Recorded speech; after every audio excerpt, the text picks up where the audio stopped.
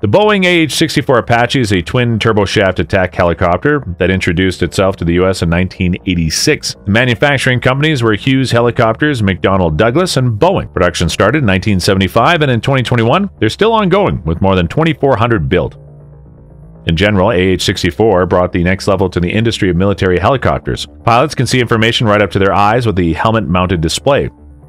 The system also connects the automatic chain gun to the pilot's helmet to follow its head movement while firing. Fire control and targeting systems are also the most advanced in the world. When it comes to armament, the Apache looks perfect too. The helicopter can close combat attacks, which is why it has a 30mm M230E1 chain gun mounted.